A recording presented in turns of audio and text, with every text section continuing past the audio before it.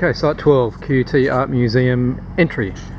Okay, the site is going to start from this change in paving, so this line here, and go right across to the front entry. We'll do, inside the doorway and then out. We'll go across to just this side of this retaining wall here. So don't do the hedge. Do everything on the on that side of this line. So obviously detailing up the fixed furniture element, looking at how all this is put together. Obviously got a heritage building here, so there's a bit of an interface with the landscape with that. We can see some drainage elements. We've got some lighting and some outdoor power elements. That's the lighting there. So interesting piece of furniture. I don't see a lot of people sitting on it, but that's neither here nor there. So as far as what you'd be drawing in the plan, would be sort of cutting through here at kind of waist height to detail, how this looks in plan. So we just need to do the first couple of steps here of these terracotta steps and the handrail.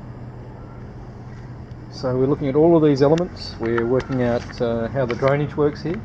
This is all a suspended system. And we're going to be doing this ramp. So as I said, don't worry about this old heritage staircase in the background.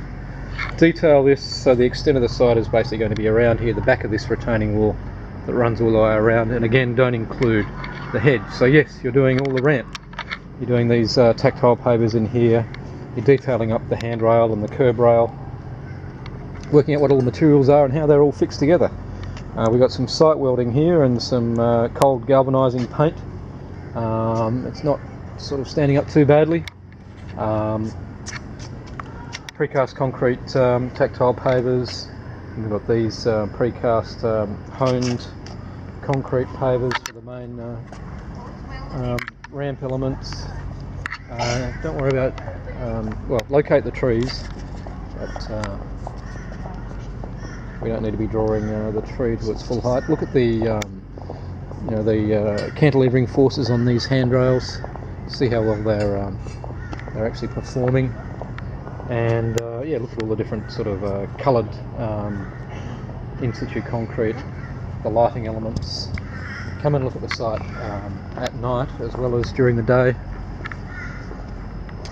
So just to reiterate, we're going to the edge of this here, that way, and we're going up to this line here, across the other retaining wall and around, and then we're sort of zigzagging around to get this ramp element in. That's the extent of the site. Okay, site 12. Thank you.